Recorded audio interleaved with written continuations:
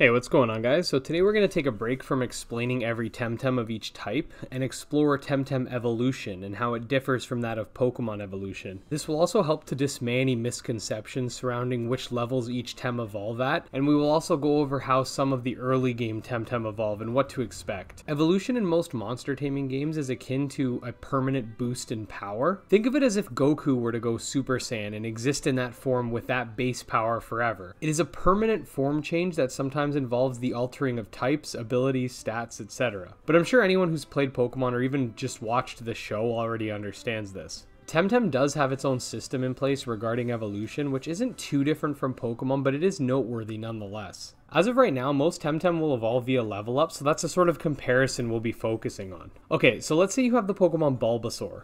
When Bulbasaur hits level 16, it'll evolve into Ivysaur, and then again at level 32 into Venusaur. In Pokemon, every Pokemon that evolves via level up has a set level in which it will evolve, with the exception of some Pokemon that evolve via level up with a held item. Here's another example.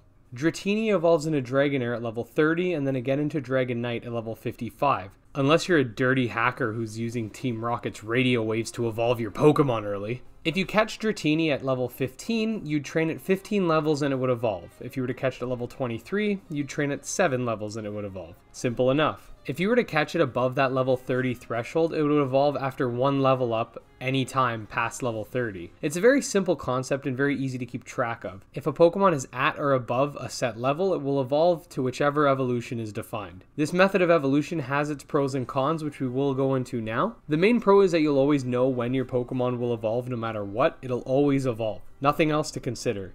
The con, however, is that it is up to the developers to really make sure that the Pokemon are caught at a decent level in comparison to which part of the story you're at. So what do I mean by that? Well, let's say you're playing Sun and Moon and you catch a very high level Jangmo-o. Well, it's going to evolve in one level, so you're not really going to get the opportunity to train it in its base form. For example, and I don't have an exact level, but I think you can find Jangmo-os near the end of the game at level 40.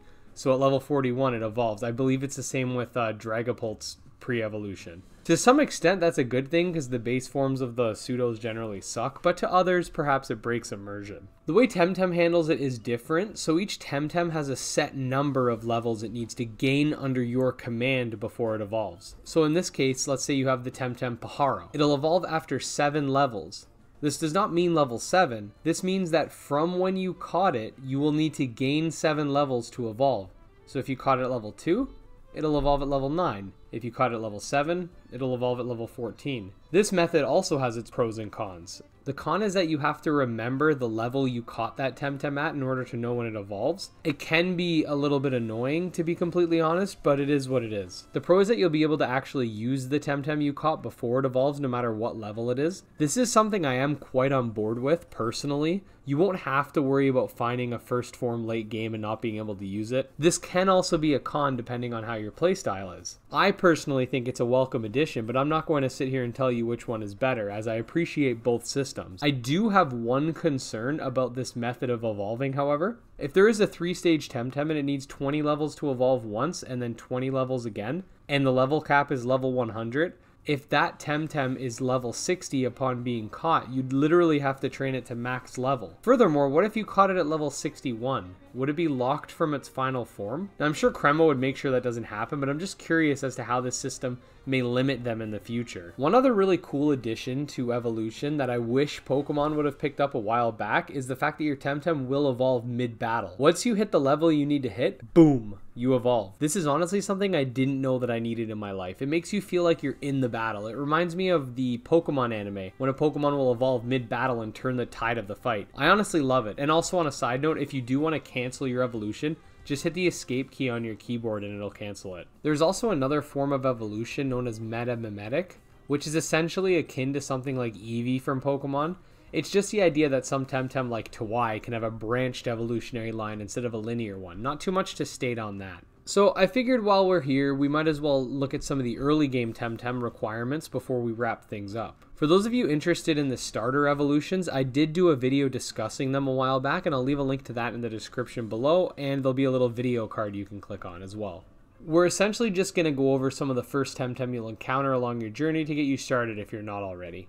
Paharo is our early game Pidgey equivalent and evolves after 7 levels into Paharak, and then again after 16 more levels. If you catch a level 2 Paharo, the earliest you can get it to its 3rd stage is level 25. Kaku is another early game Tem and evolves into Saku after 11 levels. Swelly evolves into Loali after 8 levels. Anyways guys, so let me know what you think of the Temtem method of evolution and how it compares. Do you love it? Do you hate it? Are you like me and somewhere in the middle on it? I think both Pokemon and Temtem methods are both positive and negative in their own ways, and I couldn't really rank one as better than the other. So with all that being said, make sure to like, subscribe, follow me on Twitter at GymLeaderEd, and until next time, peace.